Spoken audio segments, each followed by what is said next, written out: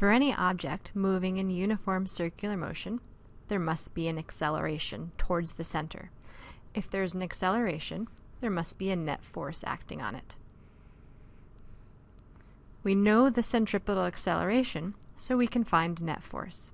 Remember from dynamics, sigma F equals ma. A can be replaced with v squared over r. So centripetal force would be m v squared over r.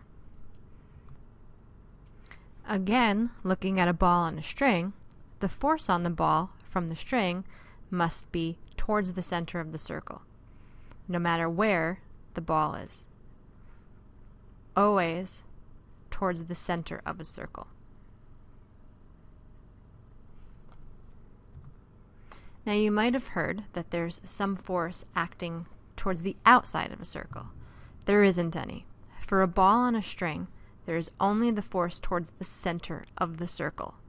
If that string was cut, the ball would fly tangent to the circle in a straight line.